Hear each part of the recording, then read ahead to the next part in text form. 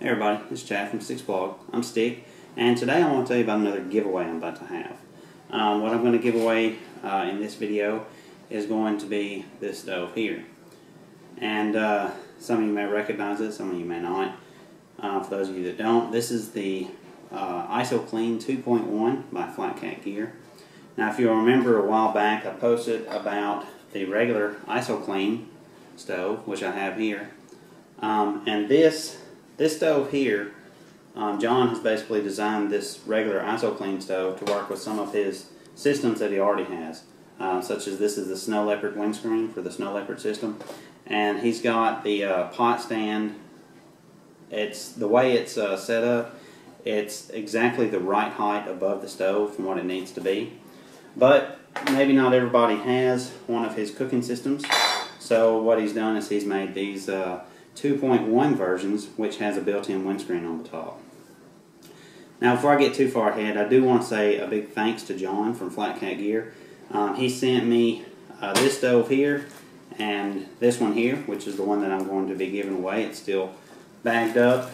Comes with the stove, the little desk, and a set of operating instructions. And this is what will be sent to the winner of this giveaway. But he sent that one, and then he sent this one for me to demo as well as keep. So I want to say a big thanks to John from Flat Cat Gear for allowing me to have these stoves to do this giveaway. But anyway, just a little bit about this stove. As I said, this is the IsoClean 2.1. This is a copy of the instructions that comes with it. Of course, I know you can't read all that. And then on the back, they have a nice one of those little what they call QR codes, so that you can click to it, and I believe it will take you to a video that's telling you about the stove. The cool thing about this stove is that it runs off of rubbing alcohol, which I don't know if you can see that. 91% is what's recommended for this alcohol stove, although you can use 70%. However, with 70%, of course, there's less alcohol content, so it'll be a longer burn time because it won't burn as hot. However, I will say real quick that if you're using a smaller system, such as the Snow Leopard system, one that he sells, he does recommend using 70% just because it's so compact and it's so tight inside. The 91% will actually burn too hot for that small of an area. However, for these stoves, 91% is recommended. You can use the heat in the red bottle. However, he does recommend diluting it, although he also recommends using the 91% rubbing alcohol over the heat, just because of all the extra additives and stuff that the heat's in, or that is in the heat. Also, he does consider this a fair weather, I think is what he calls it. Yes, a fair weather stove, simply because there is water in isopropyl rubbing alcohol, and because there's water in there, once you get down to temperatures, around freezing, that water is going to want to kind of freeze up, which will make it a little bit more difficult to actually light the stove once you pour that fluid in, or the fuel in. It can, as long as you find a way to keep the stove or the fuel warm, and you don't mind maybe fiddling with it, you could probably use it in temperatures lower than freezing. It just may take a little more effort on your part to make sure everything is appropriate. As well, he says that these will work well up to 5,000 feet in elevation.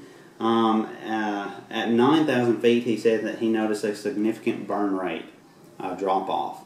So the higher you get, it just doesn't burn as well. Now, the cool thing about these stoves is that it does use rubbing alcohol, and what's cool about that is rubbing alcohol is fairly cheap. I paid $4 for this bottle, which may be a little overpriced. I got it at Walgreens. But I paid $4 for 32 fluid ounces of rubbing alcohol. That's not bad whenever you compare it to how much I would spend on the Yellow Bottle Heat or the SLX. It's a little less expensive. As well, your rubbing alcohol should be easier to find rather than the Heat, which is pretty easy to find anyway, or the SLX, or other denatured alcohol. And then the last thing is this is going to burn cleaner than the Heat or the SLX, simply because, like I mentioned earlier, they do have a bunch of additives and stuff in those other fuel sources. So this source will actually be somewhat cleaner. I still wouldn't sit over it and huff and puff. Now, one thing, a lot of alcohol stoves are made nowadays, the alcohol stoves are pretty much made to burn fuels like heat or SLX. Because if you put rubbing alcohol in it, you'll find that it'll create a yellow flame, and it'll be a whole bunch of soot that comes off of it.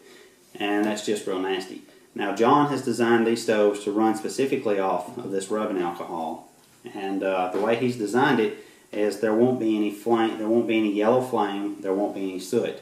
Now, I will say that as soon as you light it, there will be a little bit of a yellow flame, and there will be a little bit of soot. But once you put your cook pot on it, it reduces the airflow coming into it. And the way he's got it designed, it's the appropriate amount of air that will come into the stove and meet the flame so that the flame actually turns blue. And I'll show you that in the video here in just a minute.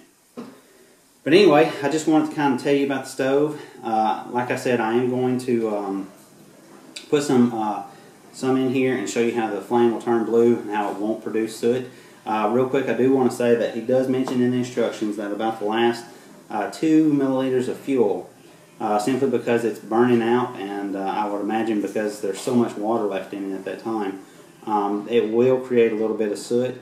So you'll want to time your boil so that you'll take it off and let that last couple of milliliters of fluid burn out without the stove on it to keep soot from getting on your stove. So anyway, before I get into showing you how the stove works, like I said, this is a giveaway. Now, the way I want to do it as far as the giveaway is to make things simple. I'm making this video. This video will be on YouTube. However, I will be posting this on my blog, sticksblog.com. Now, whenever I post stuff on my blog, it automatically goes to YouTube, it automatically goes to Twitter, it automatically goes to Facebook, and maybe a couple other places. However, to keep comments in one place, in order for you to win this video, I'm suggesting you to make a comment and tell me why you would like to win this particular stove, and I need that comment to be on my Sticks Blog website page. So if you're on my website right now, sticksblog.com, and you're watching this video, right below this video there will be a place where you can add comments, and that's where I need you to put your comment and tell me why you want to win this stove. I just find that it's too hard to keep up with all the other different, social network sites. Trying to make sure I got a name from Twitter, make sure I got the names from Facebook, make sure I got the names from YouTube. I appreciate all the support and everything that I get on those other social networking sites. However, just to make it easier on me, I am asking that everybody place the comment. If you are interested in winning this stove, please place the comment in the bottom below this post on my blog. Now, let's see, I haven't even looked at a calendar.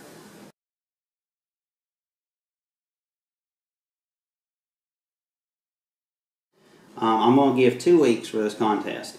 At the end of the contest, I'm just going to take all the names of people that has submitted a post on my blog as to why you want to win this stove, and I will put those in a random generator, and I'll just let the random generator pick a number.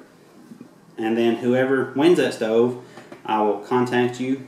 I'll do a posting on my blog again saying who the winner is, and that person will need to send me a message and tell me their shipping address so I can go ahead and get it shipped out to them. Also, this contest is open to any and everybody that can post on my blog. It doesn't matter where you live. The last one I had, I just kept it in the lower 48. This one is going to be open to everybody. So, saying that, I'm going to go ahead and get an ounce of fuel and put in here. And I've got my Imusa cook pot here, and I'm going to put it on there to show you how the flames will turn blue. And I'm going to call it quits. So hang on just a second. Okay guys, I think that you can see that okay. I have 1 ounce of fuel. So pour that in there. And go ahead and light it. And the instructions, I read somewhere that it may take about a minute to get this thing going and warmed up.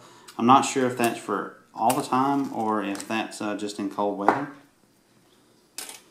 But I am going to give it just a little bit.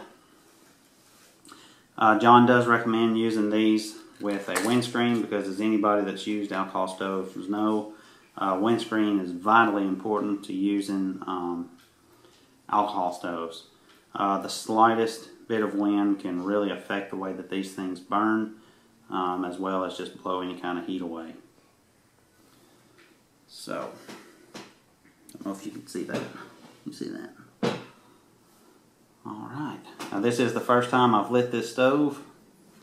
First time flames and fluid has been in there as far as I know.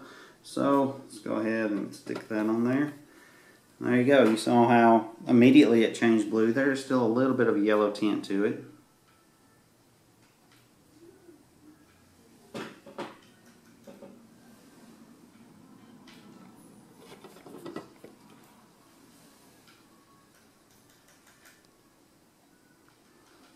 And folks, that right there is just awesome.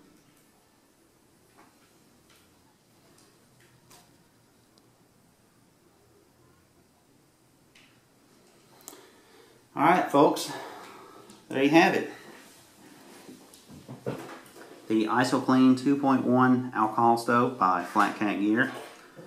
Like I said, if you're interested in winning this stove, just leave a comment at the bottom of this post on my blog. We'll just see. So folks, I appreciate you watching, and good luck to everybody that enters the contest.